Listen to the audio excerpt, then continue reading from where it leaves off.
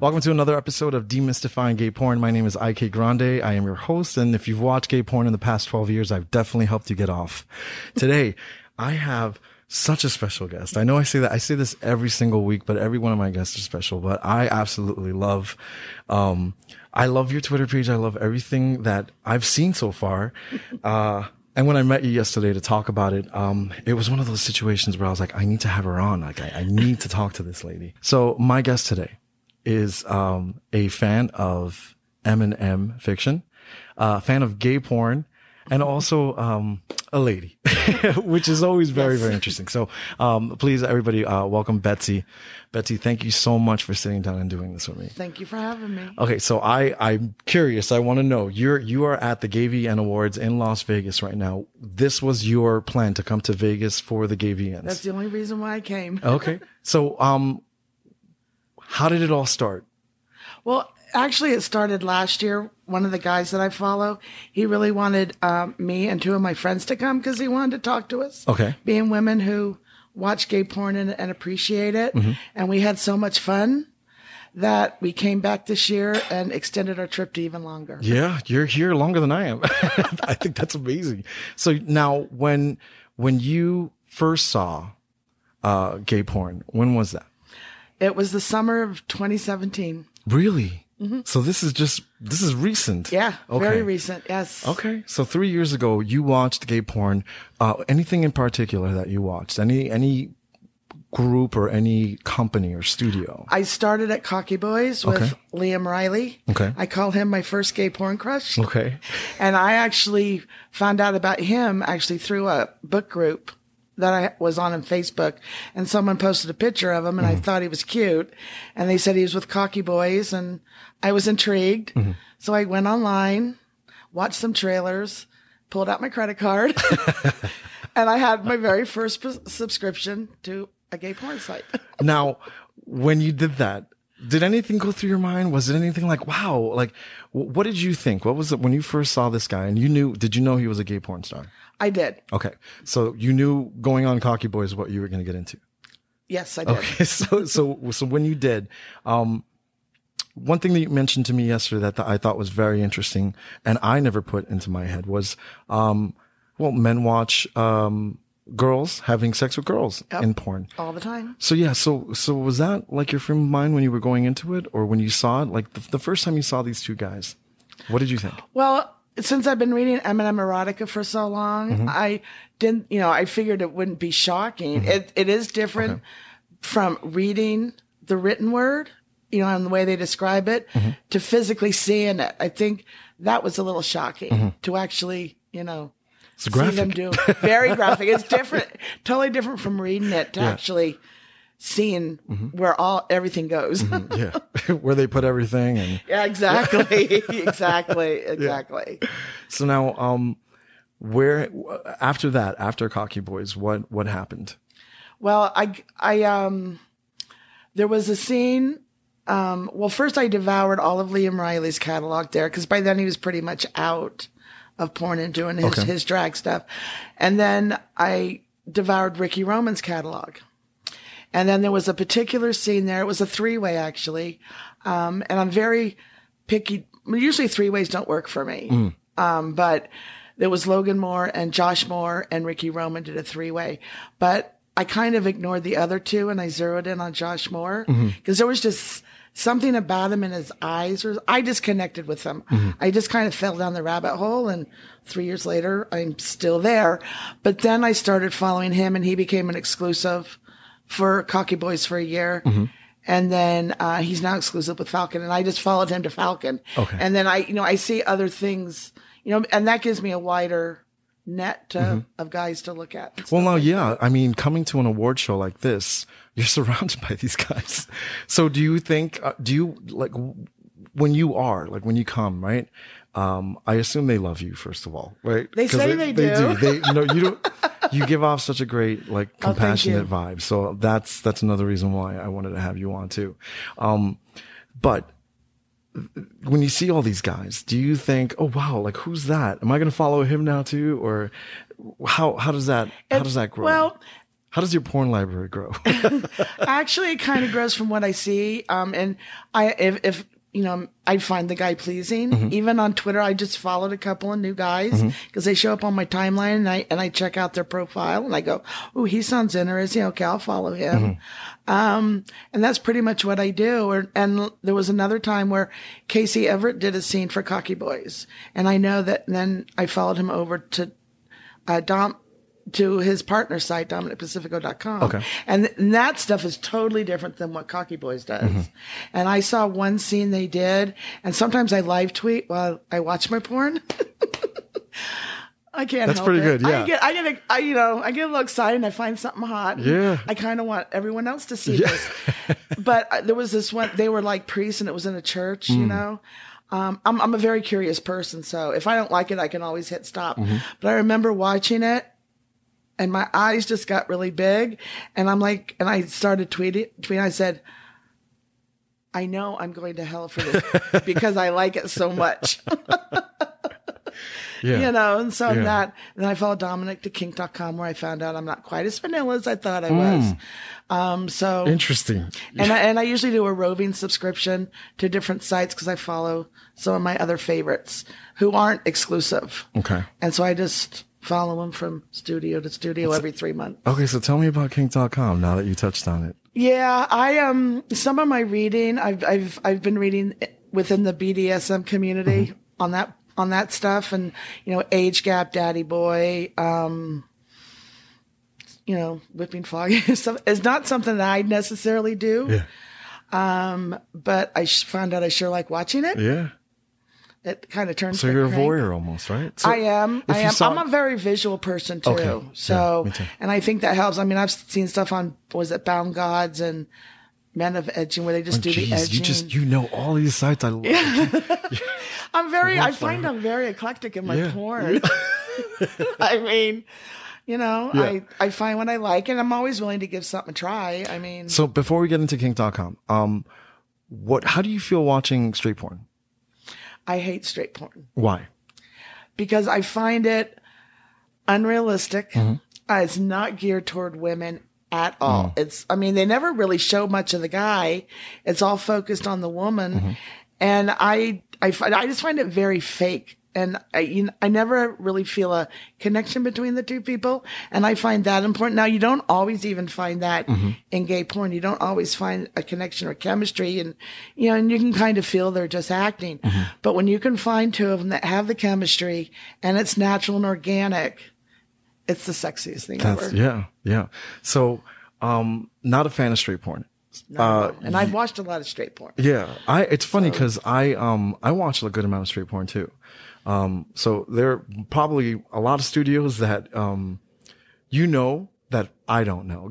I don't think in the gay porn industry, at least in the gay porn side. But now kink.com, right? So when you came across kink.com, what was your first impression? Well, it was, I was a little leery at first. So I just said, okay, I'm just going to go in with my eyes open. And I was watching it. It was a Dominic Pacifico, Casey Everett scene is what it was. And it was Casey's first time there. And I think being with them as a couple, it helped because they have chemistry together. But as I was watching it, I'm starting thinking, this is pretty interesting. I'm surprised I was really surprised I liked it. So, what was the scene? What did it entail? I had Casey tied up, suspended from the roof, and God, it was about a year ago that I saw it, and I can't remember exactly what he did, but I bought the scene, so it's on my computer now, so I can watch it whenever I want. Yeah. It just had a lot of different things. Oh, he had him tied to a post with his arms up and the ropes around his waist, and so he couldn't move. So he couldn't get away from Dominic no matter how he tried. I think there was some spanking involved and all different sorts of things. Fun stuff. Huh? Yeah. I mean, they've even done stuff with that electric. With the electric rod. Yeah, the cattle prod. Yeah. Like, or even something like they had these nipple things clamps and stuff. Do they do that? Yeah. There was some that they even do clothespins. Yeah, okay. And they'll like rip them all off at the same time, and that just makes me go, yeah, no. Not for you, but you can watch it. Yeah, that's a thing. I do. I feel like a voyeur, almost like a peeping Tom, and I'm kind of like looking through the hole in the wall at something private, but I don't know.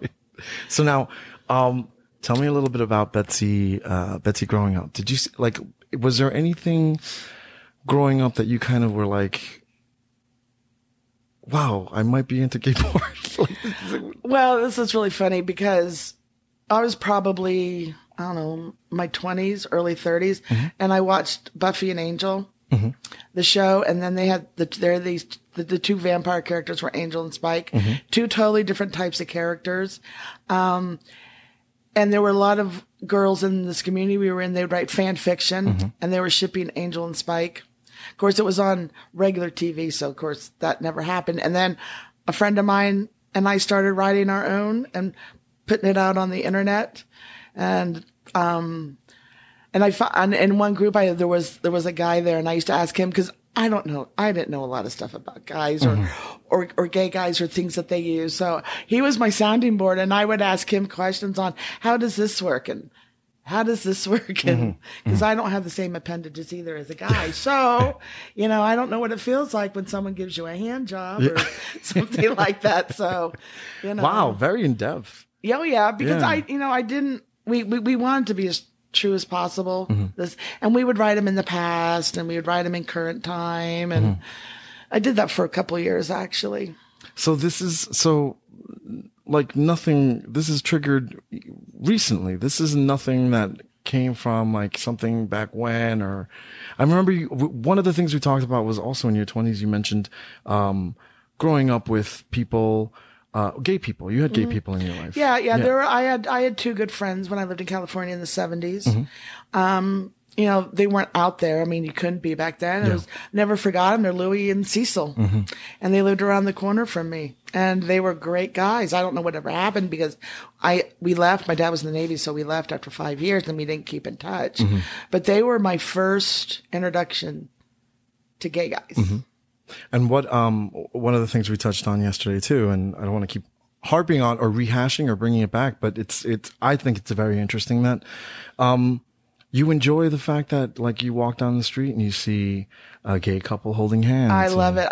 Luckily I live in the Seattle area, which is very progressive, and they have a great community up on Capitol Hill. But even just downtown in the business district, you'll see guys walking downtown holding hands and maybe on the street corner giving each other, I mean, they're not making out, but they do what straight people do. And I just kind of stop and look at them and go, oh, that is so adorable. I mean, I just think it's great that they feel comfortable enough to do that even now.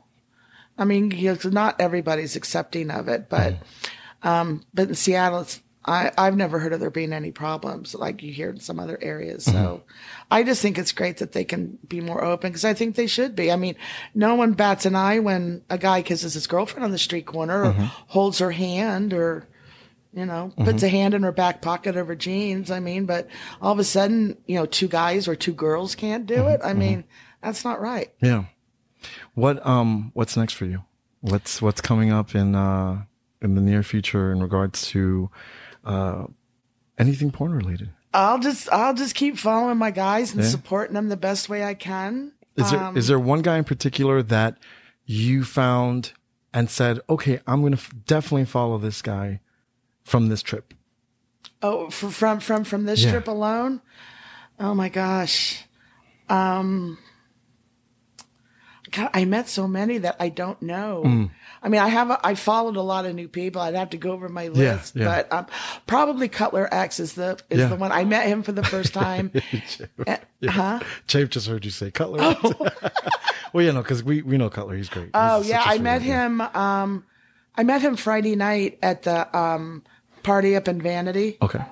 And I followed him immediately. Yeah. And I've run into him a couple. He's a really nice guy. Yeah, he's a very, very nice guy. And you know, the guys have been very accepting, you know, we're not their target audience. And we know we're not their target audience. You know, but I find most of them are very accepting of the female fans. What have you had any kind of ambivalence? Well, yeah, I mean, not personally so much, but I've seen guys, you know, some guys post, you know, about, you know, females. They shouldn't be at even at events like this at the Gayvn Awards, or, you know, they shouldn't go to gay clubs. And I know they need their own space, you know, which they feel free to be who they are and whatnot. And I mean, there have even been guys, I don't know if there's so much models, but they would I'd get a follow. And every time I get a follow, I go look at their profile page to see if I want to follow them back. And the first thing I see in that little biography thing, they say no females. Okay, then why are you following a female? And I just block. I just block them. I mean, I think the community's big enough for everybody. Yeah, I think so too. I've always had, it's almost a double-edged sword. I understand, that gay people sometimes might not want women in certain places, but there was a time that people didn't want gay people in certain places. Right. So I kind of feel like you have to open, or you have to, if you want something, you have to be able to give it to everybody as well.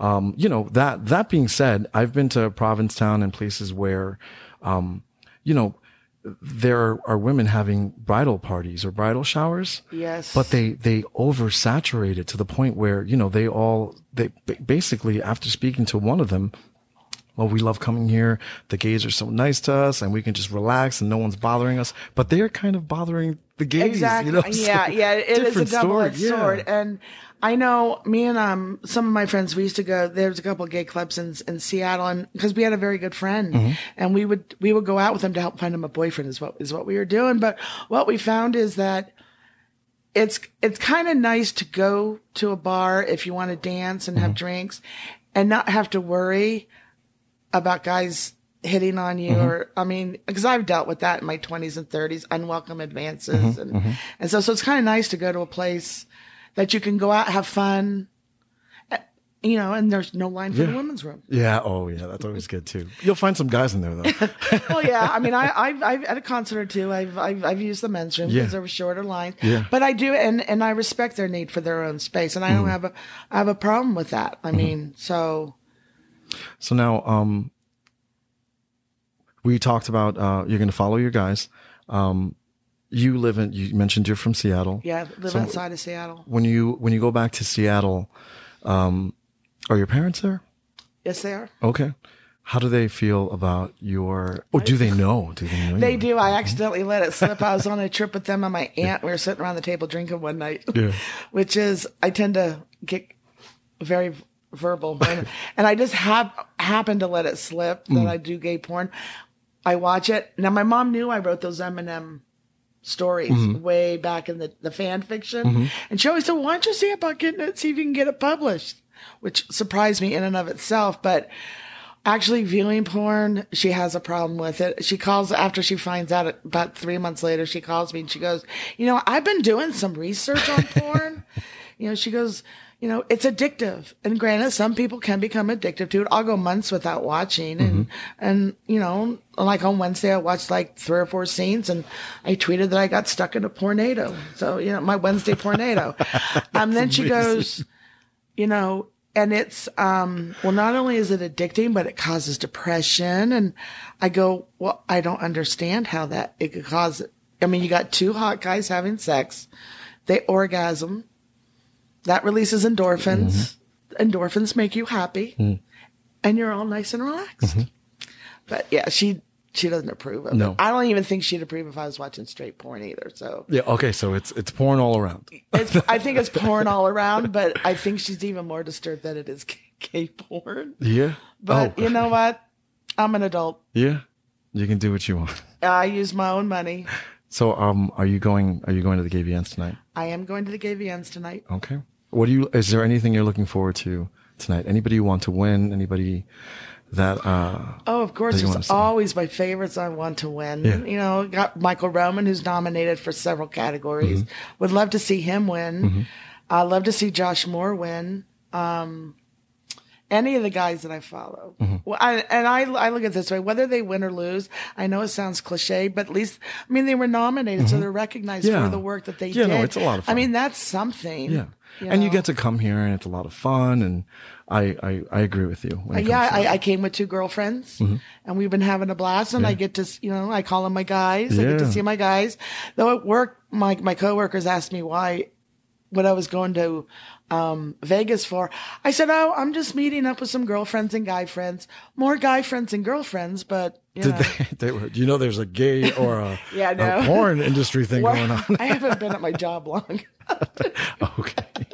But no, none of my friends know about it. It's just my little thing that I do that I find enjoyment from. So why not? Okay. You're all dolled up. I'm not hurting anybody, so why not? You are dolled up. You're ready to go. Yep. I'm not going to take more of your time. I just have to say from the bottom of my heart, thank you so much. I appreciate your enthusiasm, your support for the porn community, for porn models. I know that you're very protective of them as well. I am. And that's very appreciated. I am. When I see people going to attack them, I'll jump into the fray to have their back. Which is cool. Because some people can be awful. Yeah. Awful. So thank you. I do my part. You're like a mama bear. Sometimes I feel that way. I mean, because most of them are young enough to be my kids, but I don't look at them that way. So it's all right. But again, thank you so much, Betsy. I appreciate it. You've been watching Demystifying Gay Porn. I am your host, Ike Grande. Demystifying Gay Porn can be found on every podcast directory as well as YouTube. Demystifying Gay Porn is on Twitter, Instagram, Facebook, Telegram, Discord. And if you like what you're watching and want to be a part of the process, head over to patreon.com/demystifying gay porn, where you can help support this channel and I can continue making content like this. Once again, this is Demystifying Gay Porn. My name is Ike Grande, and if you watch gay porn, I've definitely helped to get off. Cheers.